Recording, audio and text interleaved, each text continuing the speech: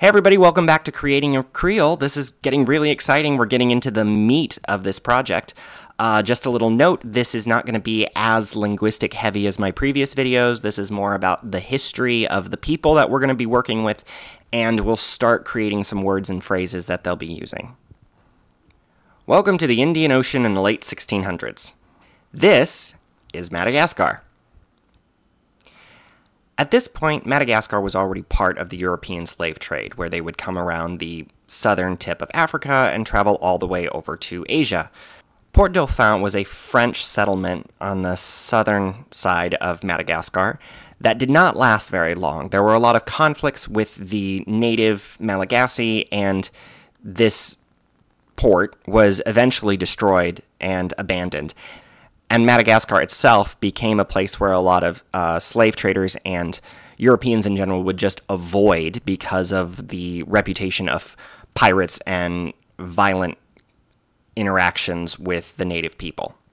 So in the late 1600s, a ship leaving Port Dauphin on its way across the ocean gets caught in a storm or is surrounded and thrown around by the ocean currents, and they end up on our island here. This settlement is made up of approximately 50 French people with very few women and 300 Malagasy enslaved at the moment, but we'll see. The first plan of the survivors on this island is to build a new ship. Somehow their ship was destroyed or damaged, and they try to build a new ship in order to send a envoy to India or somewhere to return with rescue. Makes total sense. This is what you should try to do. Leave everyone there and they can try to survive until rescue comes. But rescue never comes. So in order to keep our settlers on the island, I've decided they don't have enough materials to build more ships. It would be in their best interest to actually invest what few trees and supplies they have in actually creating a society where they can survive, instead of investing in a ship that, if the previous one wasn't going to make it, their new one will not be strong enough or big enough to complete the journey. So while this settlement is being made, there is a class separation between the masters and the enslaved, and this is where the Pidgin develops. This is, of course, not going to last very long because there's no reason for the slave trade situation to continue. There is no trade. And with so many people, they are now working together to survive. So over time, this will become more cooperative. There may be some uprisings. There probably some infighting. At one point I thought, well, how can I kill off all the French after they've created a Pidgin? Like, maybe they wouldn't intermingle with the Malagasy and they all died of some form of syphilis. I don't know. But at some point they do start working together. Because there are fewer women on the French side, they will start intermarrying and having children, and the second generation, possibly maybe the third, I might need to change that to the third, will begin to speak this language as their mother tongue, which will create the Creole. The only slide we're going to actually talk about language is this one right here, where we can look at some of the first words. We're not going to get into a lot of the grammar here because there's some very complicated things that are going to happen when we combine Malagasy grammar with French, but we can look at some of the pronunciation things that we've talked about before and make some small sentences.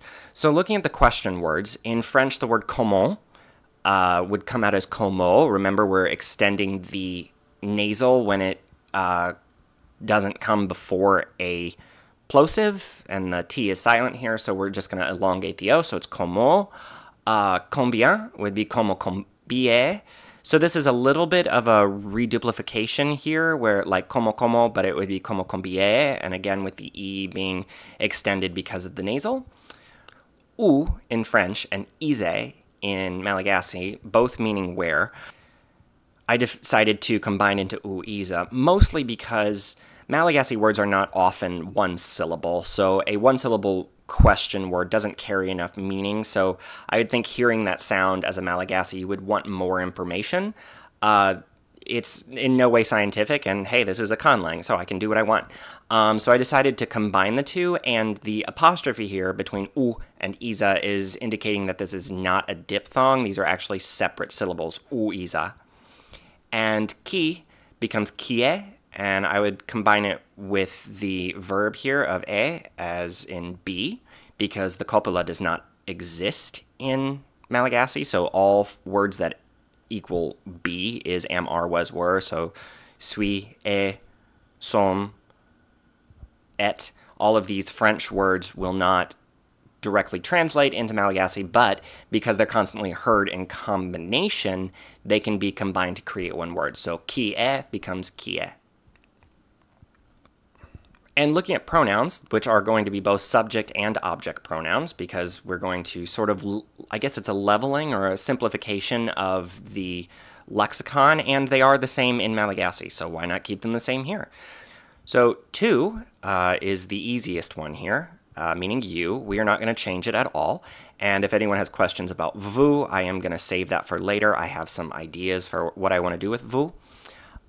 Je, the pronoun for I in French, is going to become je. The French je is going to become hard, and because we usually hear je in combination with a, we're just going to combine them as it's going to be reevaluated in the ear of the Malagasy speakers as je.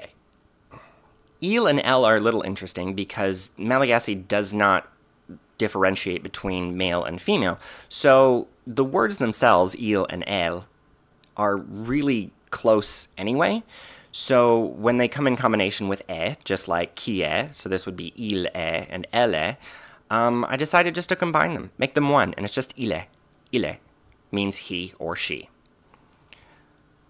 The plural, on the other hand, I'll literally say them, ils and else in French, when they really sound exactly the same as the singular, il and elle, if they're not actually reading these words, would be heard as the same as the singular. So the Malagasy ear would need more information to know that this is a plural. And since we know the present tense verbs, other than have and be, do not really give any oral clues, if we combine this with the Malagasy word ireo, we can come up with a word like irireo, which can be shortened to iri. And the last pronoun here is on, or nous. I've decided I want to use nous instead of on because it ends with a vowel, and Malagasy words end with vowels. So nous avons is a common combination, so nous is now going to be our word for we. Last, we can try to put some phrases together here. Where is he would be où is elle. Who are they would be qui est irireo.